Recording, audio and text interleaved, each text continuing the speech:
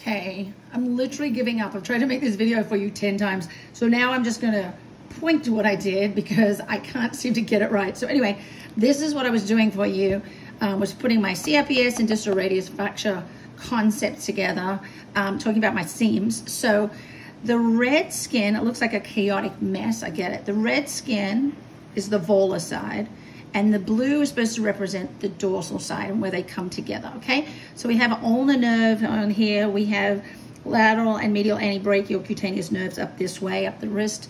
We have median nerve, and we actually have, we'll make this SBRN, okay? And I tried to do SBRN and dorsal cutaneous branch of the ulnar nerve. I wrote them in red. They should technically be in blue because it's the blue side, is them. Okay, so where these two, the top and the bottom layer of skin join, I think is a big deal when it comes to CRPS. So we have our, in the purple right here, we have our branches, we have our creases, so distal palmar crease, and there's a thumb crease. And then this little crease, which I always find fascinating, if you look at your hand, you'll notice that little crease. Those three fingers kind of sit in that crease. So that's why I always think that they always shift, the middle finger always shifts with the little one and the ring because of the way it kind of sits in this crease.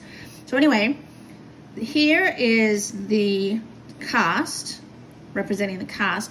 And then these orange points right here are representing where the seams can get crushed.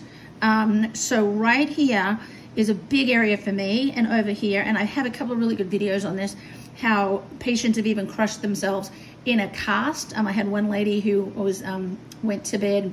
Actually, she was in a splint, took a sleeping pill, went to sleep, and didn't wake up, and crushed her ulnar nerve and her radial nerve. And you can see she puffed up like a balloon. So remember, the cutaneous nerves are reading information to tell the brain. But the brain doesn't know what that is, but it has to respond with some kind of motor response. So maybe it's going to swell up, or it's going to tighten up, it's going to do something to protect that area. So once it gets like so irritated right here, it's in this chronic cycle of just, you know, I don't know what's going on, I'm going to keep swelling. So we've got to get these casts and these braces and these splints that we're making off these people as soon as we can.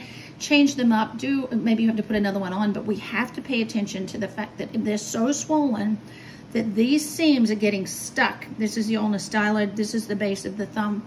This location is a massive location where we make our thumb splints. Or we have a splint that rubs back and forth along this lateral antebrachial cutaneous nerve, or even irritates the SBRN.